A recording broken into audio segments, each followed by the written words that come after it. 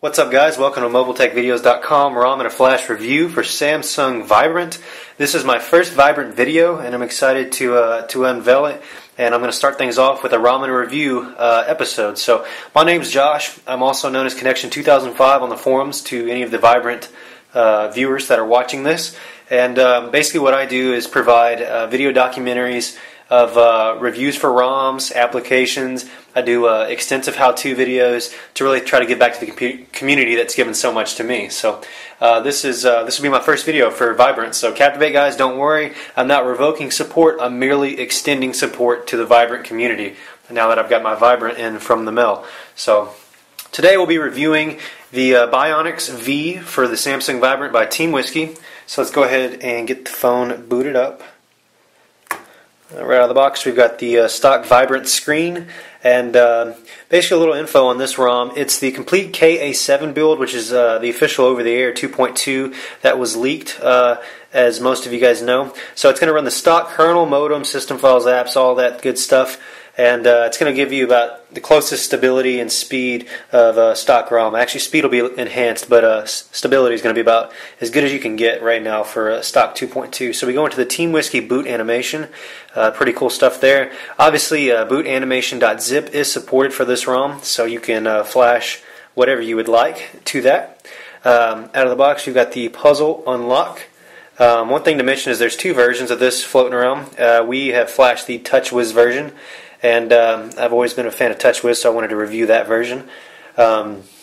Basically, here's what we have on the home screen. We've got some icons that we're familiar with. We see a lot of gingerbread style icons, some things that make it look pretty cool. So I want to go ahead and mention that this phone is sporting the accurate battery mod. So that's going to give us much more accurate statistics. A lot of you guys are familiar with that mod. You can check that out over in the forums. In addition to this, let's go ahead and take a look at some of our settings options. In sound, we'll notice that we cannot tie incoming call volume to notification volume. Not a big deal. We've been seeing that in a couple of the builds lately. Not a big deal at all. Full haptic feedback at the bottom. Capacitive lighting is working correctly as it should.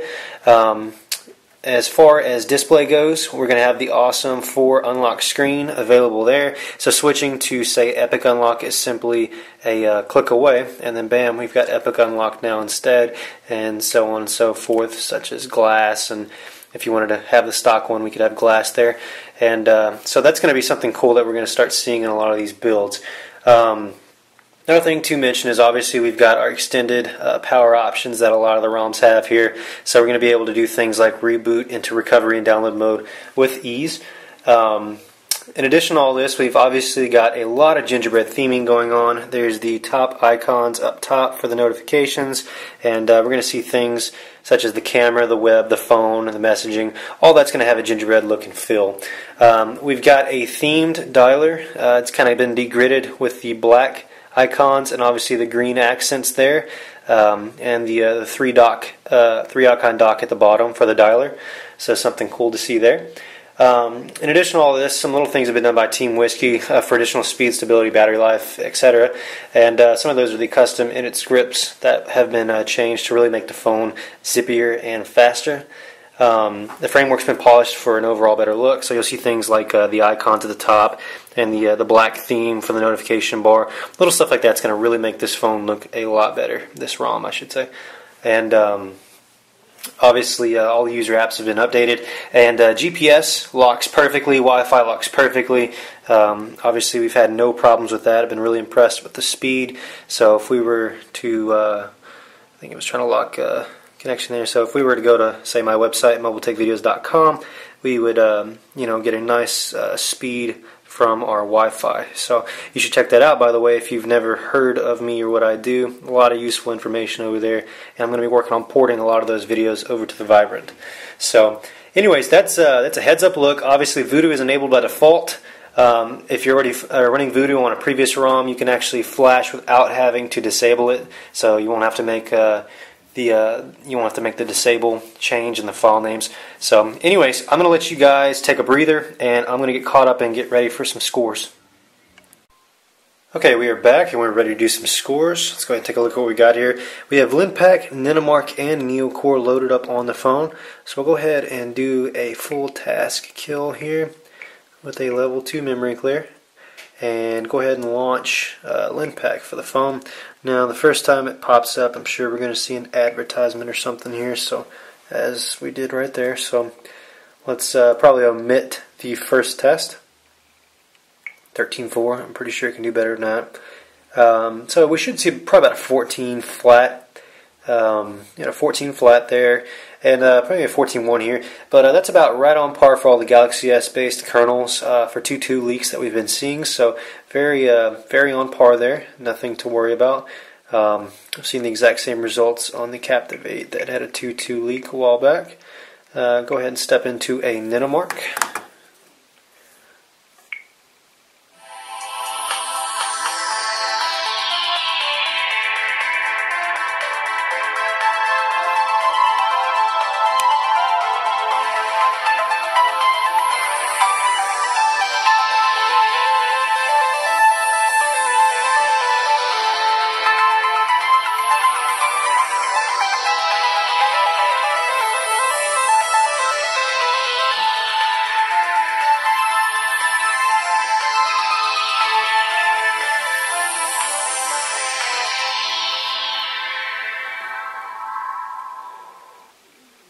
Okay, our only run, 50.6, so that's definitely on the spot there with Nanomark.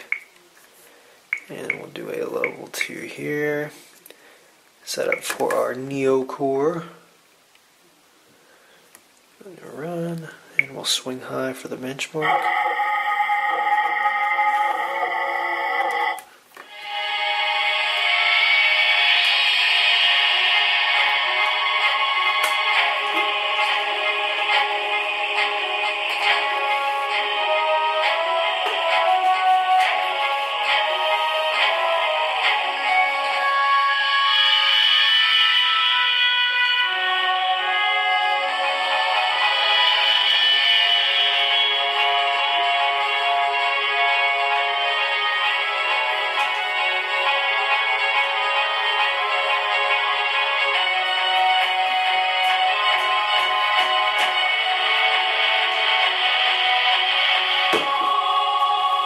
Okay, 55.6 for our Neo core. So, pretty good results there as well.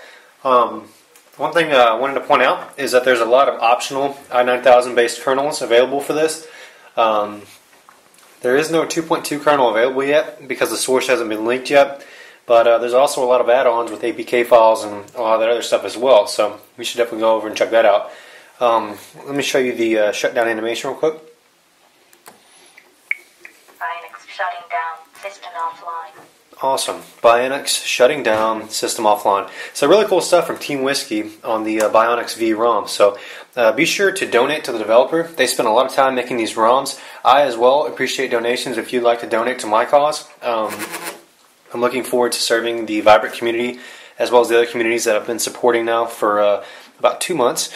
We're averaging about over 200,000 views a month, so check us out. Be sure to subscribe if you enjoy this, as I'll be getting a lot more Vibrant videos posted up very soon now that I have a Vibrant. So that's ROMs in a Flash review for Bionix-v for Samsung Vibrant from Team Whiskey. This is Josh, and check out mobiletechvideos.com for the latest news and info. And thanks for stopping by. And if you're ready to flash, good luck.